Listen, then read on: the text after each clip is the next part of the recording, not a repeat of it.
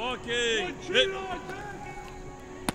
Since I've been here at Bryant, I would just learn to, you really got to work hard in everything. At any time, someone could step in, take your spot. At any time, someone could go down and you need to step in. It's really about hard work, especially academically and with sports here at Bryant. It takes a lot, you really just got to put in the time, put in the effort.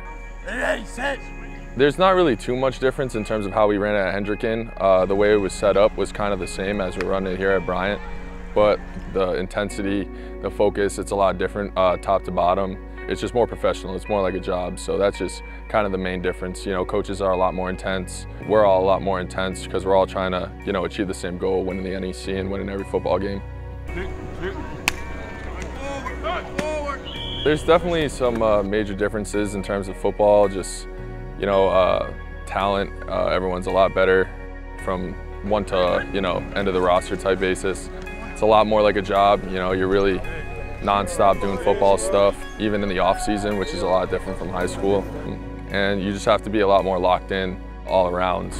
I worked pretty hard. I would say that's the only way you're gonna be able to make it. You really gotta just put in the time and effort. And it takes a lot more than just talent, you gotta have the right mindset. You really just gotta be ready to make an impact on the field and be ready when your name's called.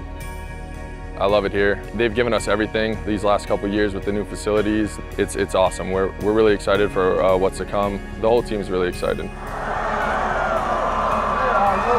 My time at Hendricken was great. Being there for 4 years, you really have a strong connection with everyone there, faculty, students, coaches. I still stay in touch with all my coaches, all real close with them. They all show me support all the time. I can't thank them enough for how fun they made those 4 years over there at Hendricken.